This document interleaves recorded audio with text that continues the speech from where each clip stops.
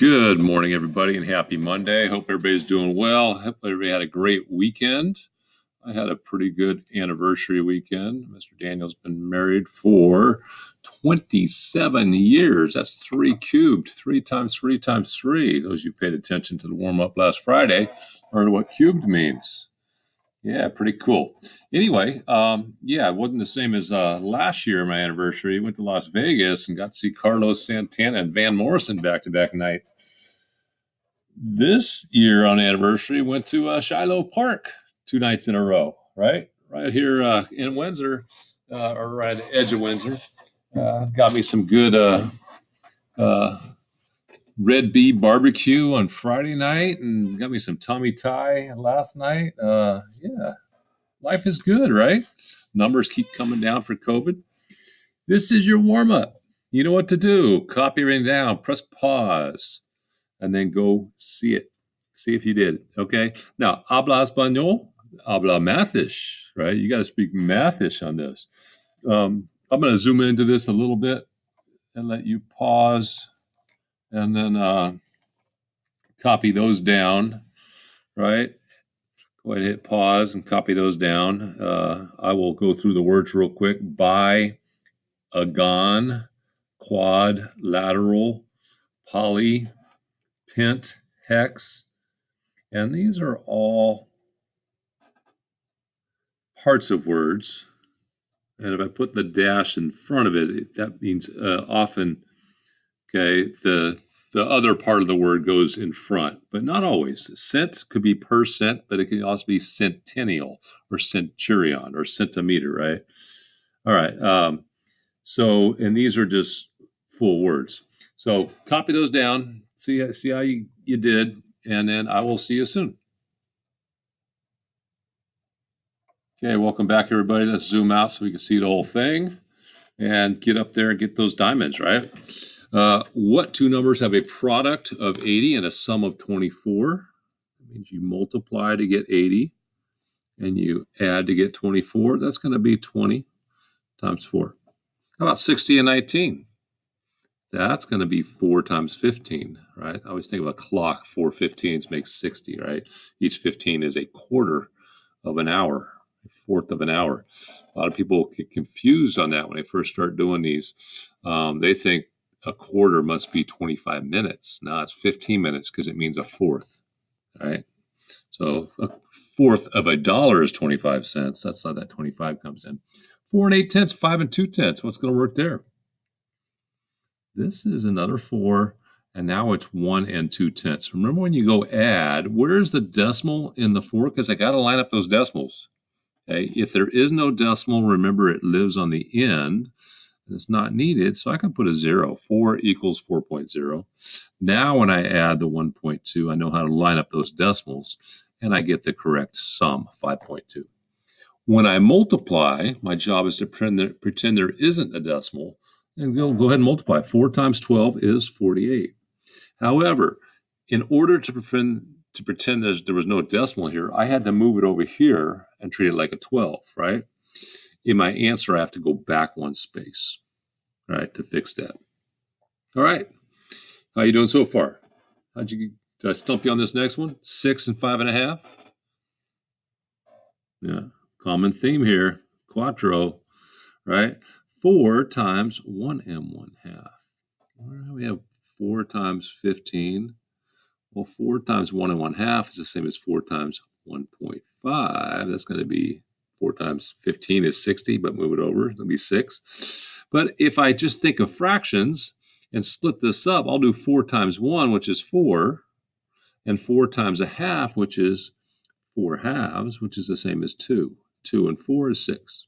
And 4 plus 1 1/2, 5 1/2. Okay? All right, 2 names for each triangle. Now, George and Martha are not the names we're talking about, right? Okay, I do notice that these 2 sides are the same, okay? And if 2 sides are the same, that triangle is isosceles. So one way, and I think there's a C in there. Oops, sorry about that. Isosceles. Oh, isosceles. Isosceles. I got to look that one up. I'm spacing out. Isosceles triangle. There might be another S. That just doesn't look right. And the other thing is that angle right there, that little symbol means that that is a right angle or a 90-degree angle. So this is also a right triangle, isosceles and right, okay? Now this one, all three angles are smaller than 90 degrees. So all three angles are sharper than 90 degrees. So you would call that triangle an acute triangle. Now, it doesn't matter if it has two, right? Every triangle has at least two sharp angles, acute angles, right? It has to have all three in order to call that triangle acute. I do also notice that two of these are 12 meters, so that is also isosceles. Let's try this, see if that looks any better. Still doesn't look quite right. I don't know. All right. Now, this next one, all three are different. And if all three sides are different, that's called a scalene triangle. But see this angle here? If you had to get poked with any angle on this page, you're thinking, I want to get poked with that one, right? Because it's the least sharp. It is obtuse, right? Obtuse is dull. All right. If someone says you're obtuse, that means they think you're dull, not very sharp. All right. A little bit boring. Yeah. But if they call you acute, they're not thinking that they like your little dimples or something, right? Or your big puppy dog eyes. What they're saying is you're smart, sharp, acute. That means smart. Okay. All right. All right. Let's do these next generic rectangles, right? Now, if this is 20 and this is 8,000, I know that I'm going to have a 4 up here. And one of those zeros comes from here. So I need two more zeros. I would put 40, but I need another one. That's going to be 400. Kind of makes sense. I got three columns. I'm going to have something in the 100, something in the 10, something in the ones here, right? All right. Now, if this is 20 and this is 60, I'm going to go 2 times 6 and move the decimal over 2 spots. End up filling 2 zeros. That's 1,200. Now, if this is 20 and this is 40, this must be a 2. And if this is 60 and this is 240, this must be a 4. And if I have a 4 here and 400, 4 times 4 is 16. Move the decimal over 2 spots. And 4 times 2 is 8. Now I go add all my products, right? That's a product of 420. That's a product of 60 and 20, right? Add all my products. Those are the answers in each box, right? 1,200. Whoops. 1,200. That's a 2. Let's rewrite this. All right. And 40. And 8. And 240. And 1,600. Now, this is not the neatest job here. I got to make sure that I keep things in the right place. 0, 0, 0, 0, 0, and an 8. Now 0, 0, 0, 4, and a 4, and a 0.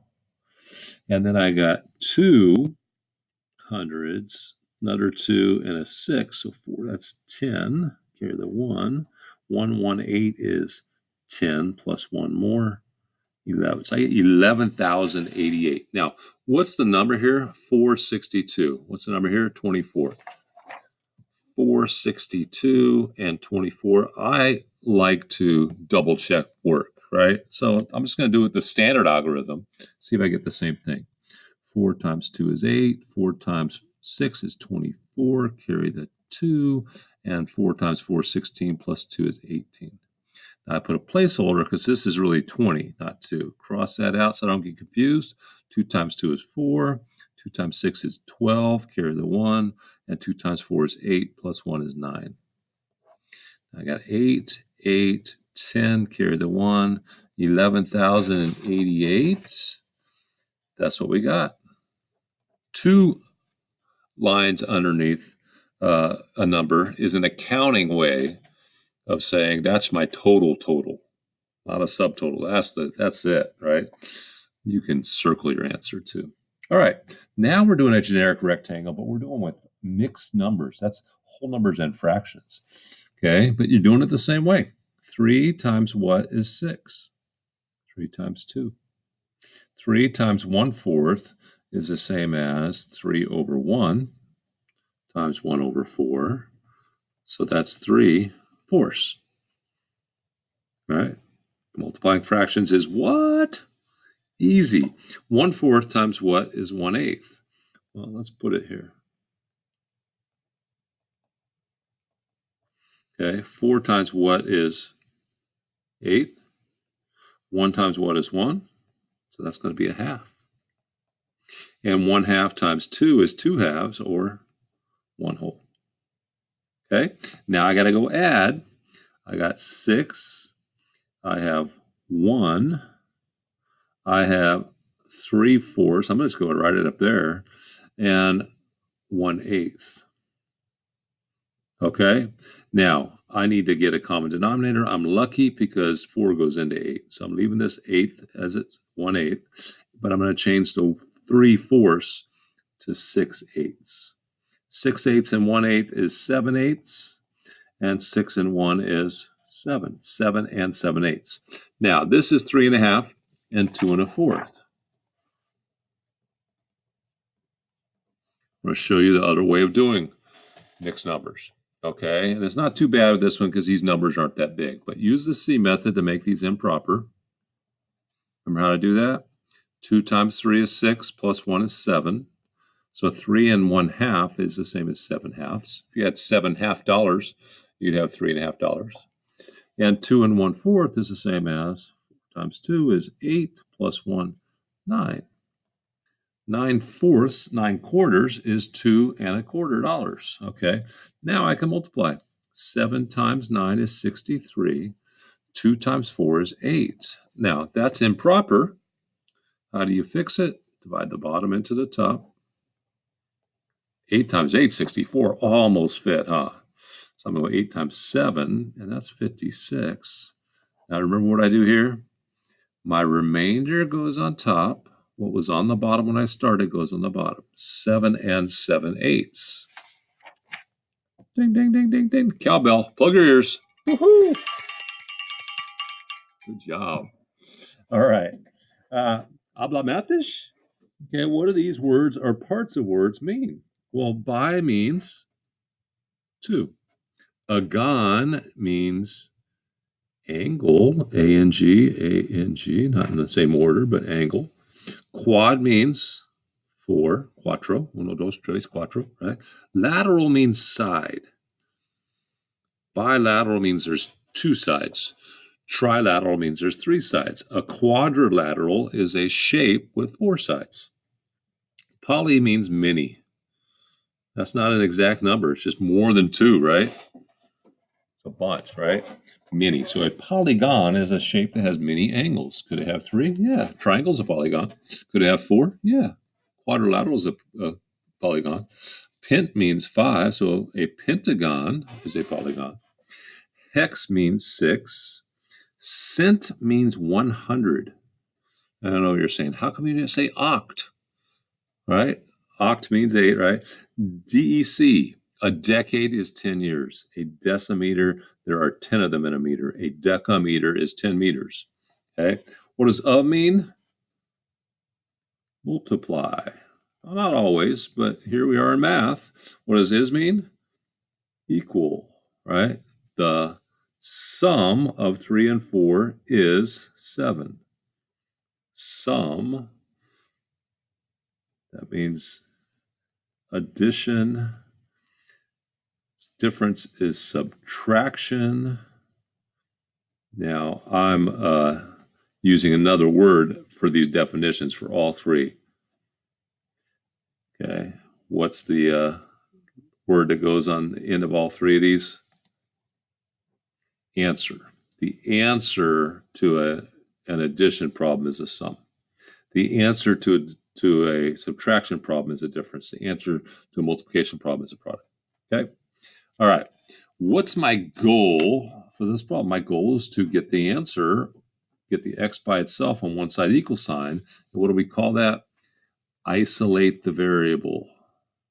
Isolate the variable, right? And that means get the letter by itself, right? In order to do that, I got to get rid of not just a 2 1/4, but a minus 2 1/4. How do you get rid of a minus 2 1/4? Well, you do the inverse operation. Inverse is the opposite, right? The opposite of minus 2 1/4 is plus 2 1/4. But if I do it to this side, I better do the same exact thing to the other side. Okay, now these are opposites, so they cancel each other out.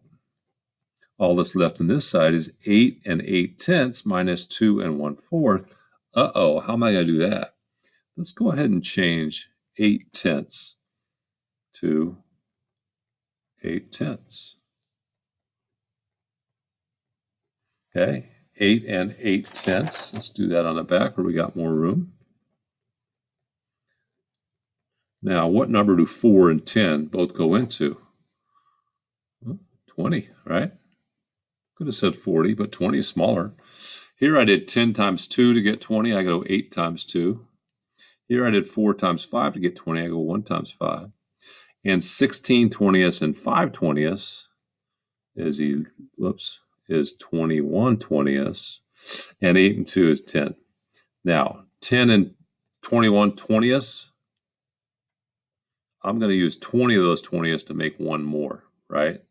So I'm going to carry, that's 11. If I use 20 of those 21, I got one left. 11 and 1/20. Now, are you done? Woohoo, cowbell. No, if you're smart, you're going to go substitute. If I can substitute x equals 11 and 1/20, I should be able to substitute and have this be true. So 11 and 1/20 minus 2 and 1/4.